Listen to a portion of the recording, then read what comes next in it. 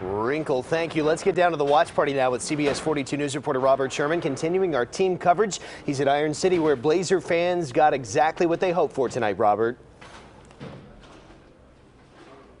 Yeah, Jack, since the game concluded, most of the fans here have trickled out, but organizers estimate that there were somewhere between 200 and 300 people here at the crowd's apex, making for an electric atmosphere.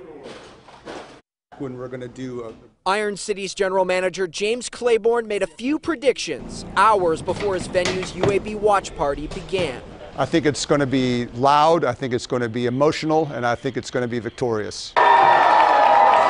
He was right on all counts. Seconds after the opening kickoff, the Blazers scored, sending the watch party attendees into a frenzy.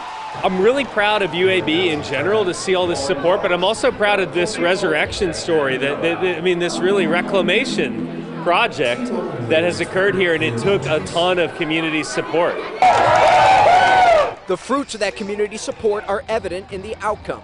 UAB went on to defeat Northern Illinois, giving the Blazers their first bowl win in program history. But to some fans, like Logan McClendon, a junior at UAB, tonight wasn't just about the outcome. It wasn't necessarily about winning or losing. It was about this city coming together to support his alma mater. I'm a third-generation Blazer, so coming out to a place like Iron City and finally seeing like the whole city rally around, Birmingham's team, UAB, just means the world to me. I absolutely love it. That last fan that you heard from called this the best day of the year, and he's hopeful that the energy that you saw here tonight will be continuing for years to come. Live in Birmingham, Robert Sherman, CBS 42 News, local coverage you can count on.